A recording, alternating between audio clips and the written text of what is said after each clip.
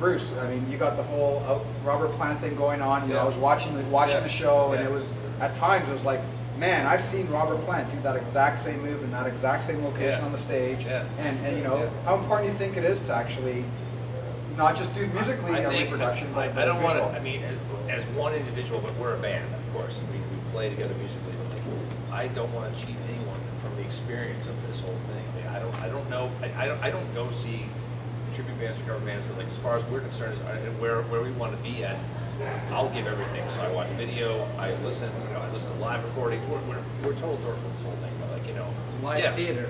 Yeah, it is. It's live theater.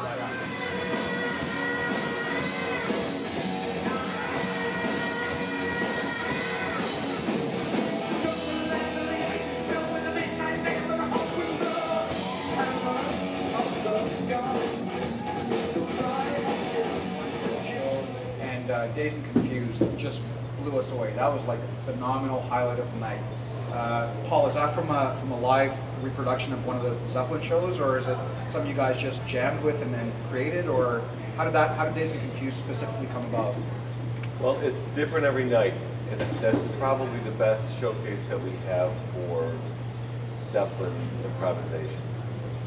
We're making it up as we go, but that's the way that runs. You have a very tough job of you know, imitating or emulating you know, John Bonham. So as John Bonham sitting up on the stage, what do you think is the hardest Led Zeppelin song to play, aside from Moby Dick, obviously, because that's the spotlight is on you, but aside from Moby Dick, what is the hardest John Bonham song that you can think that you have to do? Yeah. I mean, well, there's a lot of songs that have lots of parts that are. I mean, it may sound silly, but Black Dog, that guitar, the interplay between the guitar part and, I mean, it's not hard for me to play, but it's a song that to me encompasses what Bonham was for that band, where he could take a groove.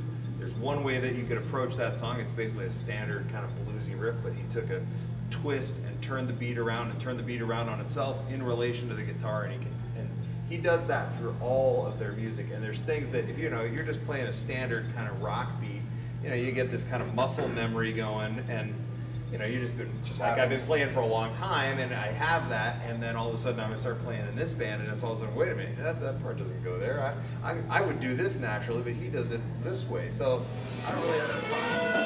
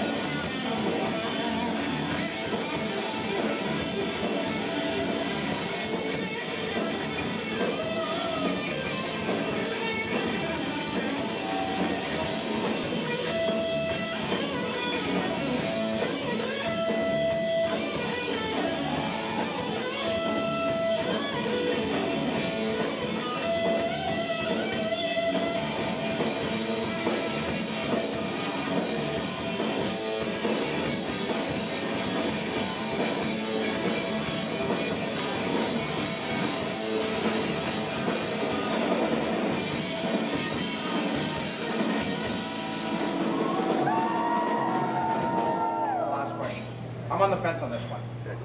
If there was a Zeppelin reunion, do you think that would be a good thing, or would that tarnish the legacy of the greatest rock band of all time? What do you guys think? I appreciated the O2 show.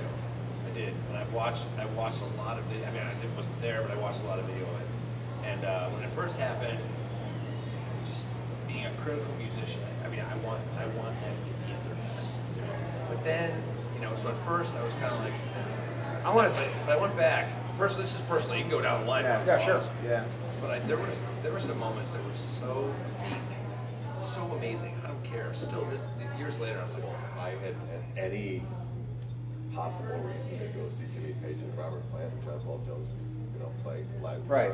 Of course, I would absolutely love to be there. So. Says the man that's dressed like this. Yeah. So there you have it. We would all be there. We'll leave it at that. With Led Zeppelin's legacy, in question for the future, we continue to look forward to bands like Led Zeppelin 2 to keep the spirit alive of rock and roll. Today at the Lee's Palace in Toronto, they rocked a full house with a very young crowd. I must say, I was very impressed with the age differential of the audience. Guys, thank you, and we hope to see you back again in Toronto. Thanks.